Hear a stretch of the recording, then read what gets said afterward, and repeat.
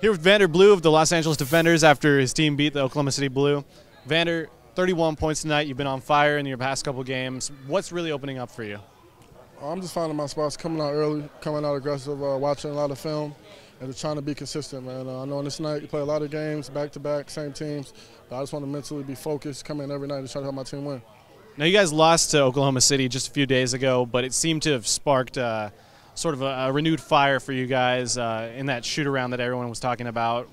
What about that loss has kind of stuck with you? Just the way we played. We won ourselves. Not to take anything away from Oklahoma City. They're a great team, good young guys that can get up and down the floor. But I think that right now we're a better team, and when we come together and play defense and get stops, we make the game kind of easy for us. It's hard to stop us. So tonight we just want to make sure that we got stops and got the running. And it's just God blessing. We got to play them again right away. Our next team, we lost to them, and then we get to play them again. But then we actually play them again Thursday. So we got to be ready for Thursday because we know they're going to bring it. So right now we're just going to celebrate it tonight and back to work tomorrow. For Thursday, is there one area of focus that you guys need to key in on? Just trying to limit all the layups in the paint. They really don't shoot many threes, but they're so athletic. Guys like Teague, Takoto, guys like that can really get to the lane and fill it up.